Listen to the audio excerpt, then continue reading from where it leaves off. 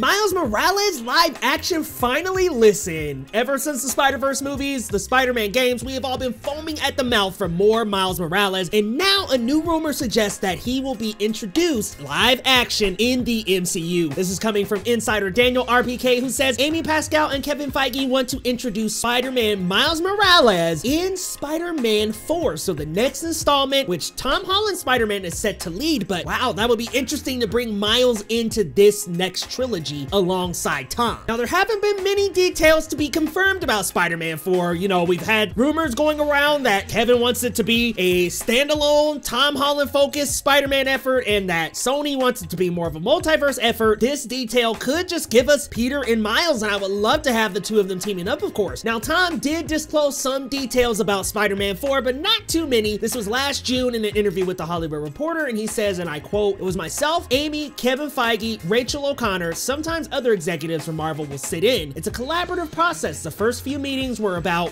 why will we do this again? And I think we found the reason why. I'm really happy with where we're at in terms of the creative. I feel like we hit a home run with our first franchise, and there's a part of me that wants to walk away with my head held high and pass the baton to the next lucky kid that gets to bring this character to life." What better kid than Miles Morales himself coming into the MCU and being the new MCU Spider-Man? I would love to see Tom pass the baton onto an actor who would play Miles Morales, preferably a half African-American, half Puerto Rican actor. That would be ideal to be in the boots of Miles Morales, guys. Let me know your thoughts on this down in the comments. And we've got a great Thunderbolts update, guys. Confirmed by the star herself, Florence Pugh was talking on the red carpet for Dune last night, and she disclosed that she is now filming Thunderbolts. Let's take a listen. I've just started my next movie, my next Marvel movie, Thunderbolts, and I've been shooting that. And you heard it yourself, guys. She said that she's shooting Thunderbolts, her next Marvel project, and that is so exciting because now we know that Thunderbolts is filming and we can look forward to it coming out on its release date, y'all. There's not too many story details yet, but we did just have Louis Pullman cast as Sentry, and we did just have Geraldine Viswanathan step in and replace Ayo Edebiri. So there are some movements and shifts happening in Thunderbolts, but it's great to hear that they are currently filming. And lastly, guys, we got to talk about this new rumor because honestly, you got to let me know who you would like this character to be. But this is coming from Daniel RPK yet again, and this rumor says that Marvel Studios is reportedly working on a new superhero franchise for 2026. They will introduce a new character that we haven't seen in the MCU yet. We've already seen the Inhumans, we've already seen Ms. Marvel, of course, we've already seen a lot of characters. A lot of speculation has been that this is confirmation that we're going to get a Nova movie, and I think that would be excellent. And hear me out, I know we really like the Richard Rider version, but I think it would be wise to go with Sam Alexander. If you introduce Sam Alexander, which we have seen in Ultimate Spider-Man, you would have a younger Nova that would pair up well with Miles Morales and Kamala Khan in the Young Avengers, guys. We could build a whole new team and get the Sam Alexander version up to speed with the MCU in a trio-like team up, him, Kamala, and Miles Morales. I would love to see them all working on screen together. Now, maybe we can make some tweaks to the Ultimate Spider-Man version because that little kid is cocky, man. But honestly, I would love to see his energy bouncing off of other younger MCU characters, and I would love to see Nova included. But if they want to go the Richard Rider route, listen, I do like the Ryan Gosling casting. I think that is a cool choice to play Nova if they want to go with an older, more experienced Nova. Super down for that. The only mention we've had of Nova in the